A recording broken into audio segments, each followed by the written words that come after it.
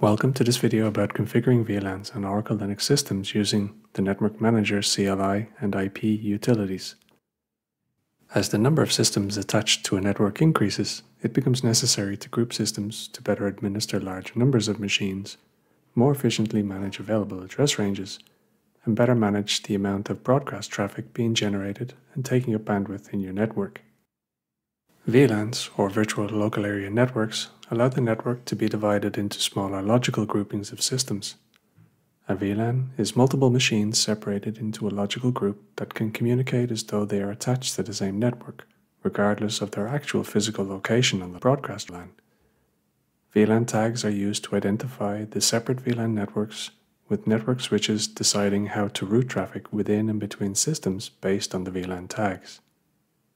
So let's go to the terminal of our system and create a VLAN interface. In this demonstration, we are using an Oracle Linux system created in Oracle Cloud Infrastructure. We will first create a VLAN interface using the Network Manager CLI or NMCLI command, and follow that by creating a similar interface using the IP command. Note that VLAN interfaces created with the NMCLI utility will still be present after a system reboot. However, VLAN interfaces created with the IP command do not persist after a reboot. First, let's view the current network interfaces on our system with the sudo NMCLI device command.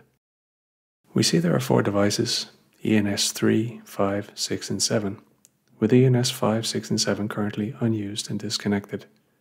We will use some of these as parent devices for the VLAN interfaces we will create today. With the command sudo NMCLI connection add type VLAN, we create a VLAN connection named VLAN 10-con with an interface name VLAN 10-if, which uses the Ethernet device ENS5 and tags its traffic with the VLAN ID 10. Note that the VLAN ID must be within the range of 0 to 4094. Looking at the NMCLI device list again, we see the new VLAN 10-if device and connection called VLAN 10-con. Its state is connecting, as the default is for the new VLAN interface to use Dynamic Host Configuration Protocol, or DHCP, to acquire its IP setting. Viewing the new connection information with the sudo NMCLI connection command, we also see its UUID. Next, we want to manually configure an IP address for the VLAN device. If we want to use this VLAN device only as a port for other devices, we would not need to set an IP. When configuring manual IPv4 address settings, we can set a static IPv4 address, network mask, default gateway, and DNS server to the VLAN connection. In this demonstration, we will only assign an IP address. We set the IP address with the command sudo NMCLI connection modify and use the IPv4.addresses option. To change the default DHCP setting, we use the IPv4.method option with the manual setting. Command options are also available to set the gateway and DNS addresses. Note that similar options are also available to set for IPv6 address options. And we see the IP address assigned with the sudo ipaddr command. If we needed to raise its connection state up, we use the command sudo NMCLI connection up and identify the VLAN connection name. Note also that if the parent device ENS5 is down, it will prevent the VLAN device from coming up. If we need to raise the state of the parent link, you can use the sudo iplink set ENS5 up command.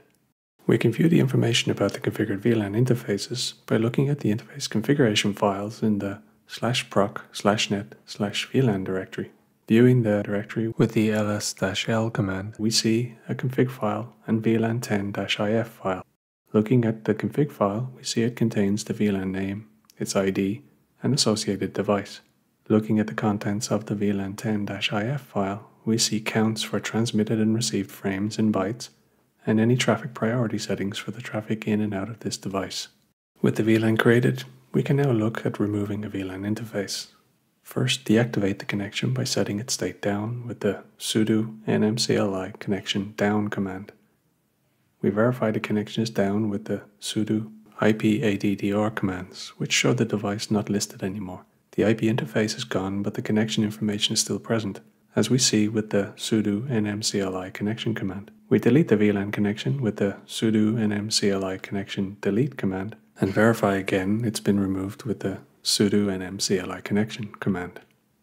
Now we will use the IP command to create a VLAN interface. Note that VLAN interfaces created using the IP command do not persist after a reboot of the system. Run the IP link command to identify the existing network devices.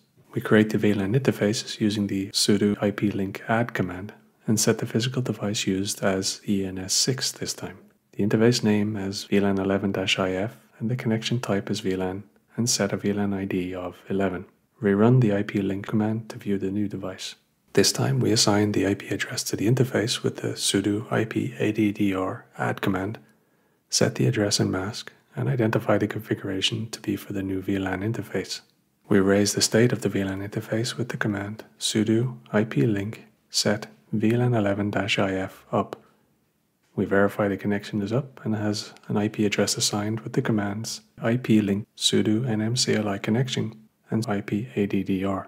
To delete the VLAN using the IP command, we first set the state of the device down with the command sudo IP link set VLAN 11-IF down, and run the sudo IP link delete command to delete the VLAN interface. We verify the connection is gone with the sudo NMCLI connection command, and view the /proc/net/VLAN directory to see the configuration file for the VLAN interface is gone. So that's how to create and remove VLANs on an Oracle Linux system using the NMCLI and IP utilities. That's the end of the video. Thanks for watching.